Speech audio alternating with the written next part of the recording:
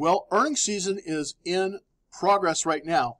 Boeing just recorded a very bad earnings, so I have a way to make money on this with a bear put. The price of Boeing is at 152.81, but if it just goes down just slightly to 150, this trade will work and will make money. Here's how I did this trade.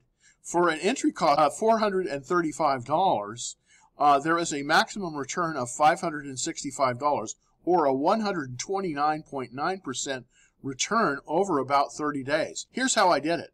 I bought a June 3, 155 put, and I simultaneously sold a June 145 put for a total of if the price of Boeing goes down below 150, we come into the profit zone.